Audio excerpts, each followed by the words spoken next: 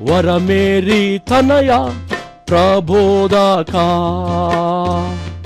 Bishop Katuri ప్రభుదాసయ్యా పరిశుద్ధ పరిశుద్ధ పరిశుద్ధ ప్రభువా వరదూతలైనాని వారిని పగలారా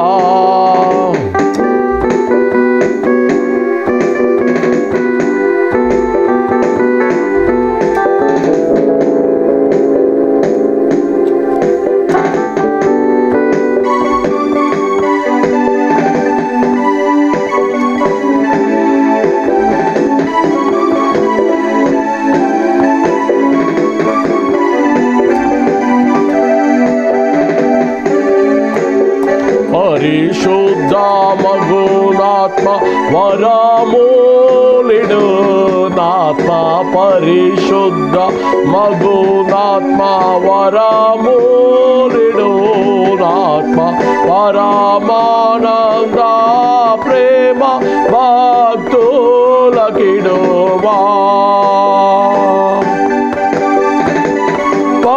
పరమానంద ప్రేమ పరమానంద ప్రేమ పరమానంద ప్రేమ భక్తులకిడువా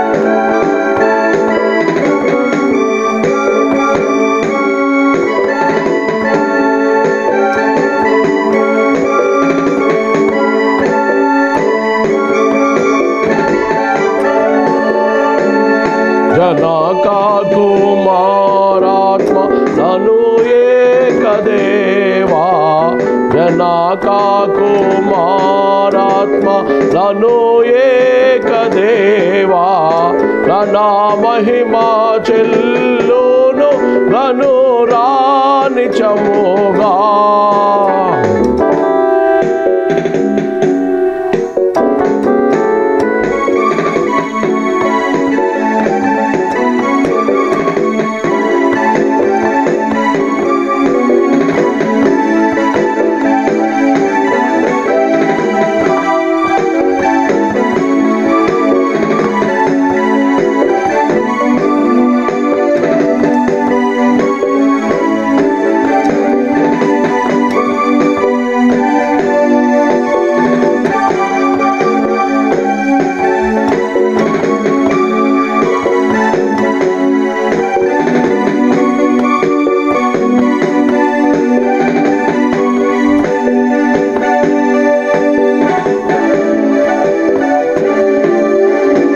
పరిశుద్ధ మగునాత్మ వరమూలిడు నాత్మ పరిశుద్ధ మగునాత్మ వరమూలిడు నాత్మ పరమానంద ప్రేమ భక్తులకిడువా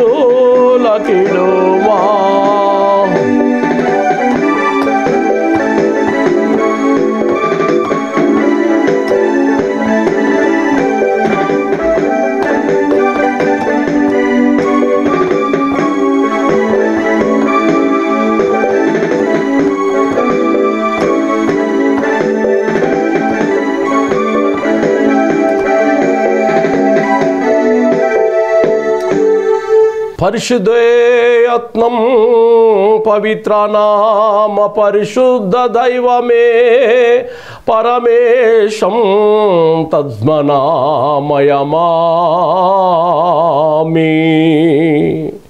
మా కేడము యెహోవా వశము మా రాజు ఇశ్రాయేలీయుల పరిశుద్ధ దేవుని వాడు.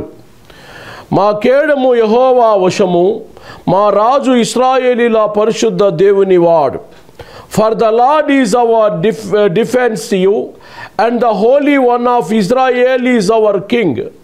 ప్రియా దేవుని బిడ్డలారా, ఈరోజు అంశము పరిశుద్ధత అనగా ఏమి అనే అంశాన్ని మీకు చెప్తా ఉన్నాం. పరిశుద్ధతతో ఈరోజు ఈ యొక్క అంశము మీకు అందించడానికి ప్రభువారి సమయాన్ని ఇచ్చి ఉన్నాడు.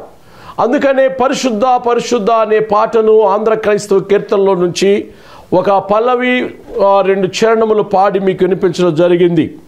ఈ పాట సనాతన క్రైస్తవ ధర్మాలకు, ఎథిక్స్కి చాలా విలువలుగా అద్దం పట్టినటువంటి పాటగా, ప్రపంచంలో ఉన్న, సృష్టిలో ఉన్న క్రైస్తవులు ప్రతివాడు పాడుకునే పాట. పెండ్లిళ్ళలో, శుభకార్యాల్లో, గృహాలు మరి కట్టుకున్నప్పుడు, గృహప్రవేశాలప్పుడు, పిల్లలకి మరి నామకరణం చేసేటప్పుడు, బాటసాల చేసేటప్పుడు, ఈ కార్యక్రమాల్లో పరిశుద్ధ పరిశుద్ధ పరిశుద్ధ ప్రభువా అనే పాటను పాడడం, పరిశుద్ధమైన జీవితం జీవించటం, పరిశుద్ధుడైనటువంటి దేవుణ్ణి కీర్తించటం ఆనవాయితీగా కాకుండా, ఆచారముగా కాకుండా ఆత్మీయతంగా వస్తున్నటువంటి విధానం.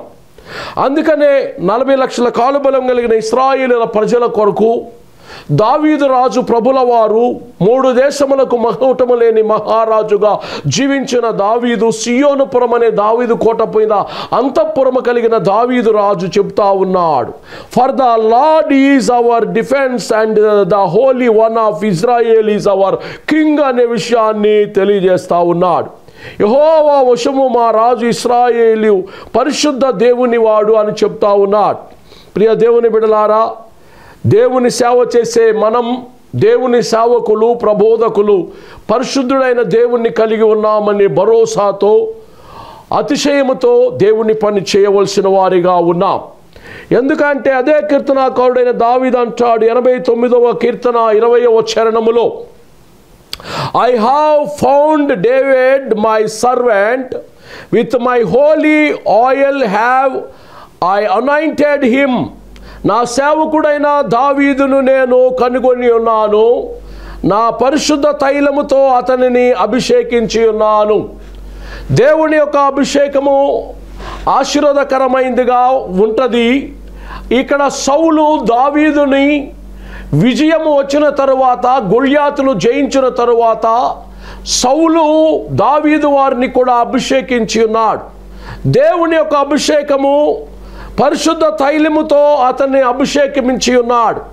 తైలము పరిశుద్ధతకు గుర్తుగా, తైలము అభిషేకానికి గుర్తుగా దేవుడు అభిషేకించి దావీదుని దేవుడు దీవిస్తే, దేవుని సన్నిధిలో వీళ్ళు అభిషేకం చేస్తే దేవుడు దావీదుని, పరిశుద్ధుడైన దేవుడు సర్వమును కూడా పరిశుద్ధపరిచిన తండ్రి ఎలాగా దీవించాడయా అంటే, ఈజ్ మై బిలవర్డ్ సన్ అని దావీదుని పరిశుద్ధమైన రీతిలో, దావీదు నాకు ఇష్టానుసారుడు, నా ప్రియుడైన కుమారుడని దేవుడు దీవించాడు.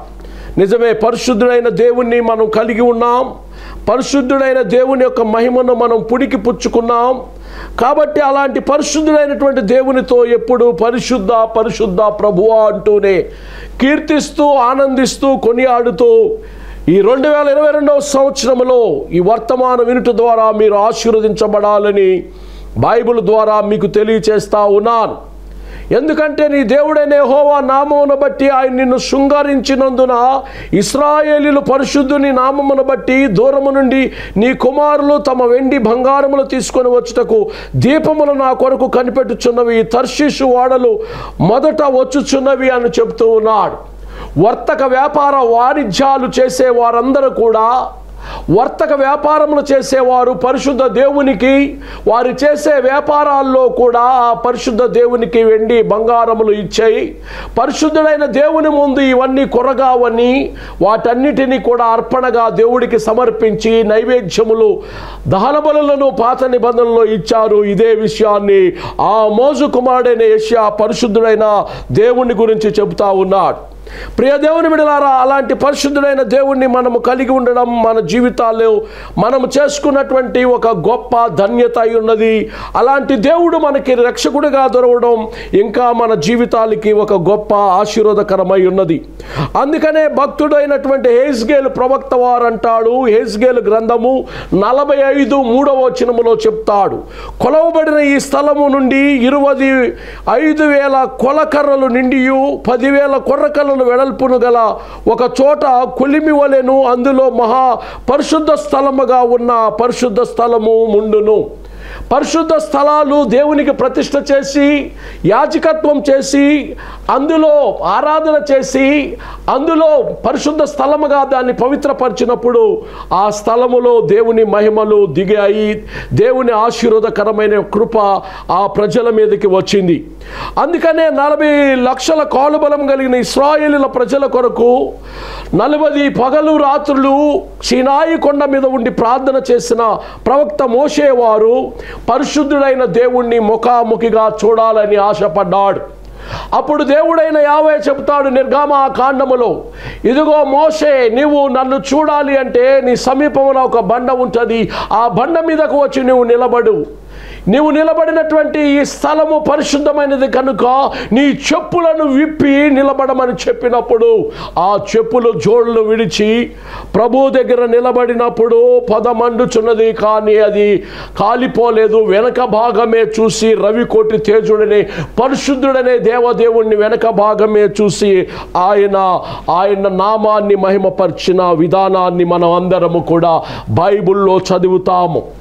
ఇశ్రాయేలీల పరిశుద్ధ దేవుణ్ణి వెనుక భాగము ముఖము వెనుక తట్టు చూచి ఆ యొక్క మహిమను పరిశుద్ధ దేవుని గురించిన సాక్ష్యమునిచ్చినటువంటి ప్రవక్త ఎవరైనా ఉన్నారు అయ్యా అంటే ఆయన ప్రవక్త మోషే 10 ఆజ్ఞలు తీసుకొచ్చినటువంటి నిబంధనతో కూడినటువంటి కమాండ్మెంట్స్ ఇచ్చినటువంటి ప్రవక్త అని చెప్పడంలో ఏమాత్రము సందేహము లేదు. ప్రియ దేవుని బిడలారా, అందుకనే మత్తయి సువార్త 12:23 అంటాడు, మనుష్య కుమారునికి విరోధముగా మాట్లాడు వానికి పాపక్షమాపణ కలగదు గాని పరిశుద్ధాత్మకు విరోధముగా మాట్లాడు వానికి యుగమందైనను రాబోవు యుగమందైనను పాపక్షమాపణ లేదు అంటాడు. పరిశుద్ధాత్మ దేవుని గురించి తెలిసి తెలియని మిడిమిడి జ్ఞానముతో డిబేట్లు వేసుకునే ప్రబోధకులకును డిబేట్లు వేసుకొని ఛాలెంజీలు అనుకునేటువంటి అజ్ఞానపు ప్రబోధకులు సువార్థికులు మిషనరీలకి చెప్పే మాట ఏంటంటే, పరిశుద్ధుడైన దేవుణ్ణి మీరు దుఃఖపరిచే రీతిలో వ్యవహరిస్తే మీకు పాపక్షమాపణ ఉండదు. నువ్వు ఏ పనైనా చేసి పాపక్షమాపణ అడిగితే దేవుడు క్షమిస్తాడు. నీతిమంతుడు 7 మార్లు పడినను ఆయన క్షమిస్తాడు, 70 మార్లు అయినను క్షమిస్తారు. ఒక దినమునకు 7 మార్లు తప్పిదము చేసినా క్షమిస్తాడు. కానీ పరిశుద్ధాత్మను దుఃఖపరిచే కార్యక్రమాలు తెలిసి తెలియని మిడిమిడి జ్ఞానపు బోధలు చేసుకుంటా బ్రతుకుతూ ఉంటే పరిశుద్ధాత్ముడు దుఃఖించటమే కాక క్షమాపణ లేనిటువంటి వాతవేయబడినటువంటి జీవితముగా మిమ్మలను వదిలివేస్తాడు అని చెప్పడంలో ఏ మాత్రము సందేహము లేదు. ప్రియ దేవుని బిడ్డలారా, ఈరోజు పరిశుద్ధ పరిశుద్ధ అనే పాట ద్వారా ప్రారంభించిన ఈ పరిశుద్ధతను గురించి మీకు తెలియజేస్తా ఉన్నాను.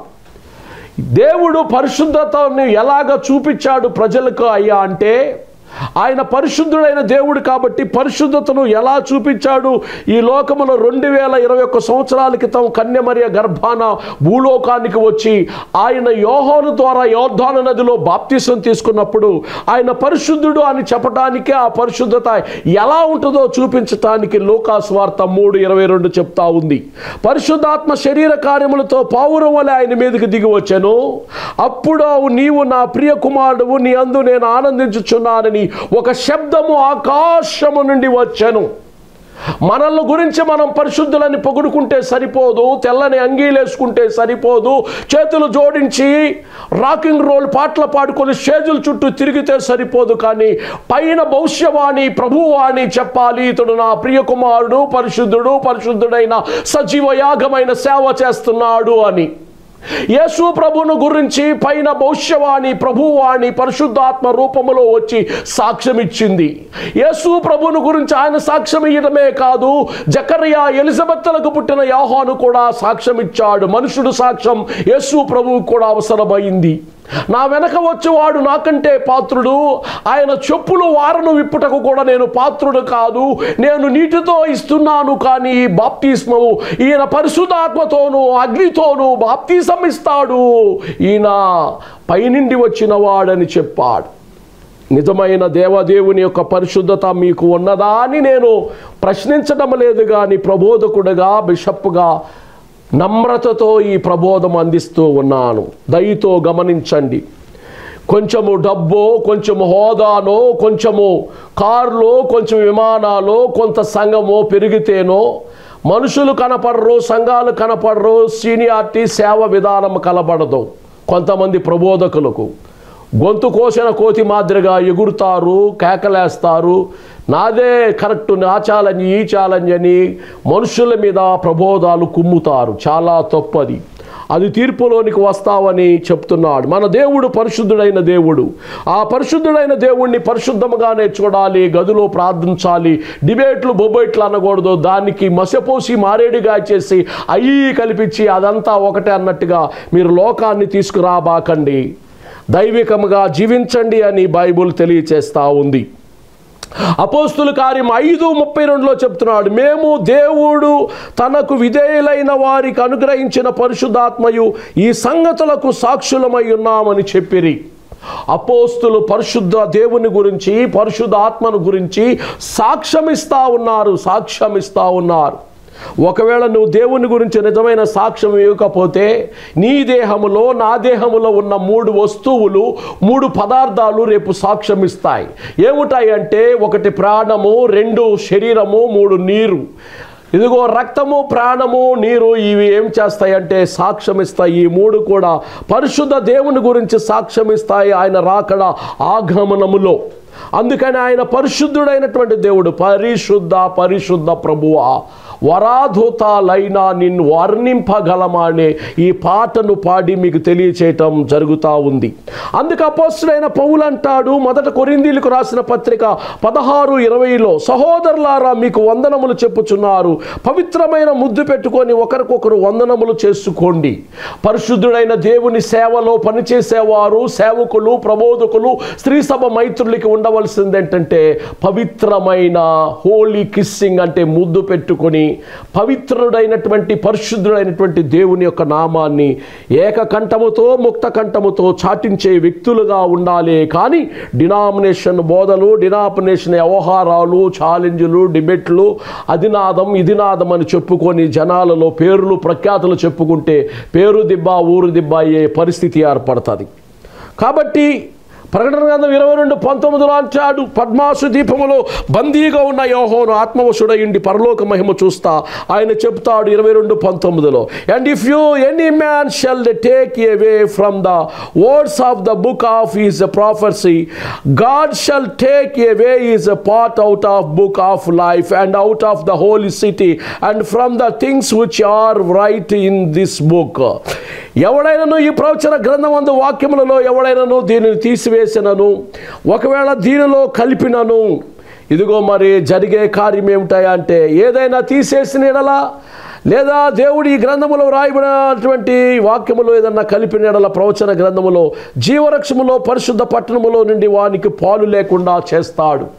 చూడండి, జీవవృక్షములోను మరియు పరిశుద్ధ పట్టణములో కూడా పాలు లేకుండా చేస్తాడంటే పరలోకములో. ఈనాడు ప్రబోధకులు తమ వాక్యాన్ని బోధించటం మర్చిపోతున్నారు.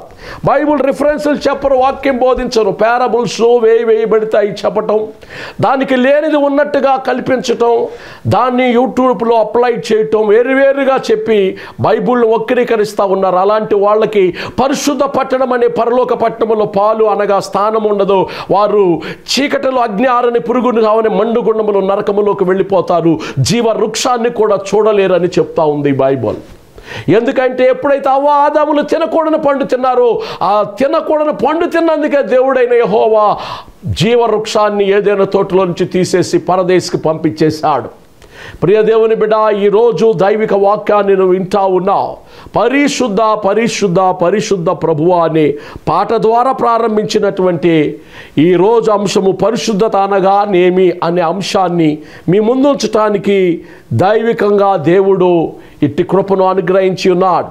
22:11 అంటాడు, అన్యాయము చేయవాడు ఇంకను అన్యాయము చేయనియు, అపవిత్రుడైన వాడిని ఇంకను అపవిత్రుడుగానే ఉండనిమ్ము, నీతిమంతుడిని ఇంకను నీతిమంతుడుగానే ఉండనిమ్ము, పరిశుద్ధుడిని ఇంకను పరిశుద్ధుడిగా ఉండని. అయితే నేను వస్తాను ఒకరోజు పెండ్లి కుమారుడిగా ఆర్భాటముతో ప్రధాన దూత శబ్దంతో నేను వచ్చినప్పుడు వీరందరికీ తగు జీతాన్ని నేను ఇస్తాను.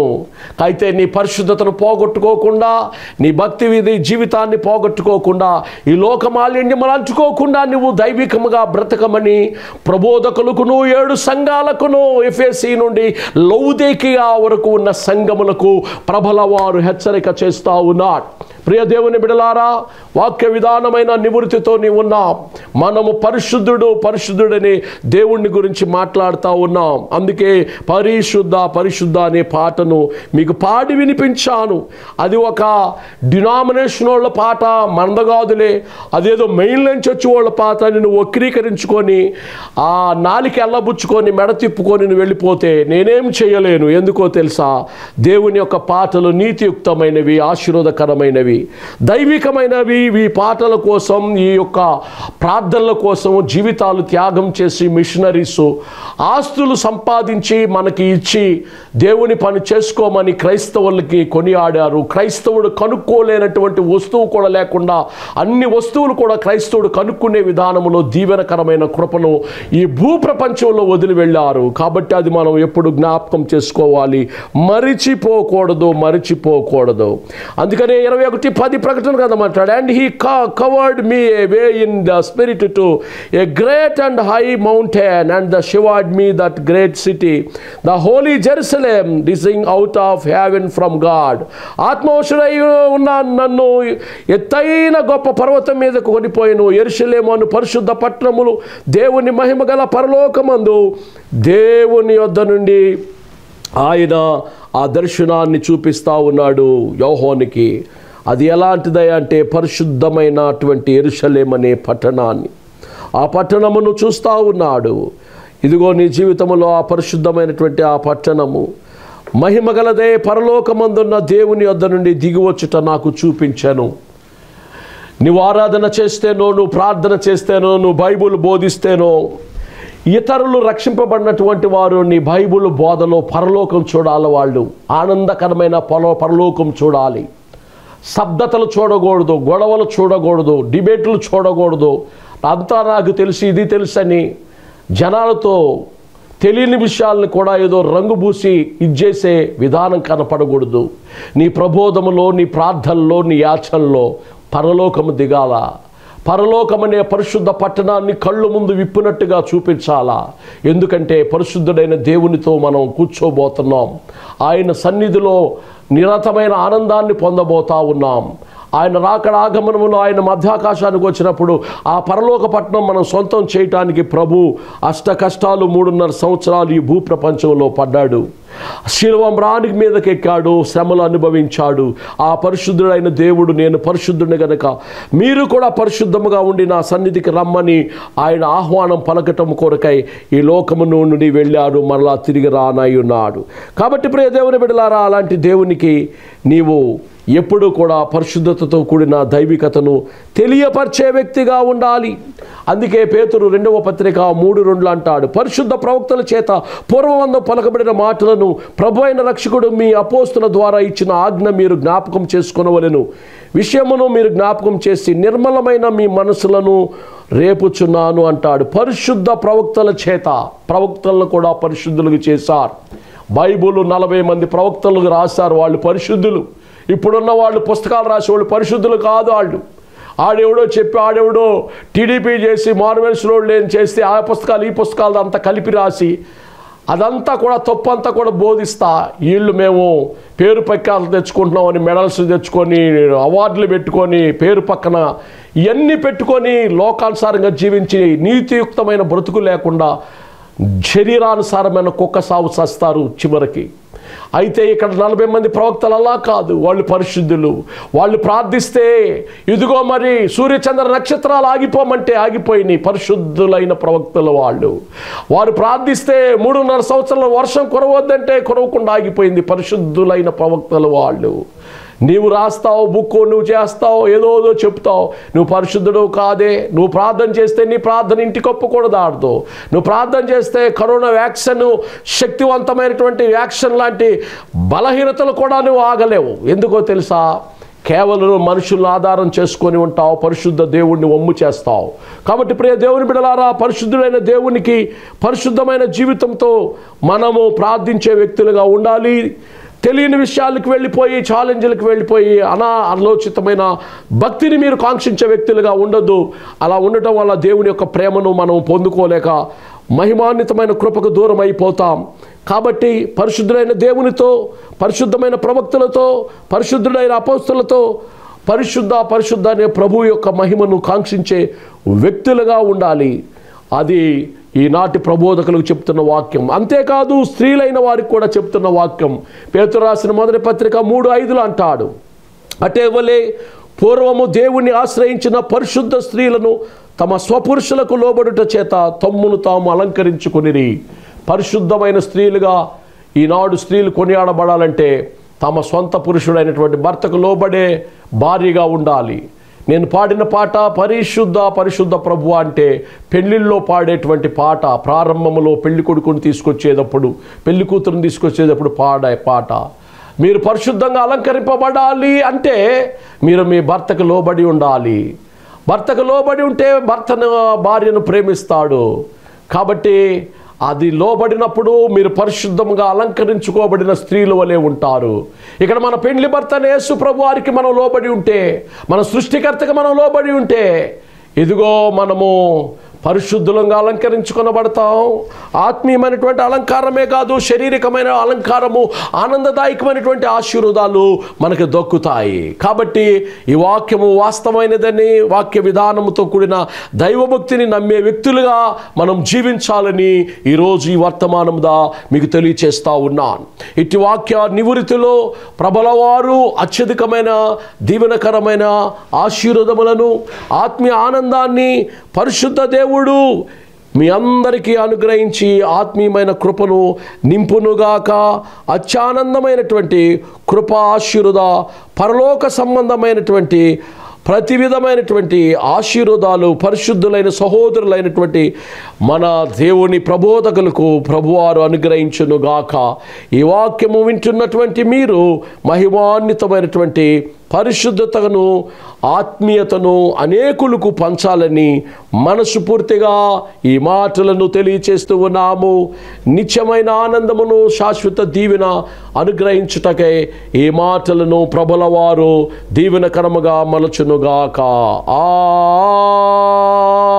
ఆమేన్. మరి చిన్న ప్రేయర్ చేసుకుందాము. అక్కడ ఉన్నవారు మీరు అక్కడనే తల వాల్చి కన్నులు మూయండి. చిన్న ప్రార్థన చేసేదను. ఈ సమయంలో దేవుని యొక్క సన్నిధిలో ఈ ప్రార్థనలో మీరు ఏకీభవించండి. I believe in God the father almighty, creator of heaven and the earth, and in Jesus Christ is our only Son, our Lord, who was conceived by the Holy Spirit, born of the Virgin Mary, suffered under the potention planted, was conformed, died, and was buried. He descended into hell. The third day he arose again from the dead. He ascended into heaven, seated at that right hand of God, the Father Almighty. From thence he shall come to judge the living and the dead. I believe in the Holy Spirit, the Holy Catholic Church, the communion of saints, the forgiveness of sins, the resurrection of the body, and the life everlasting. Amen. పితా పుత్ర పవిత్రాత్మక మహిమ కలుగునుగాక. ఆమేన్.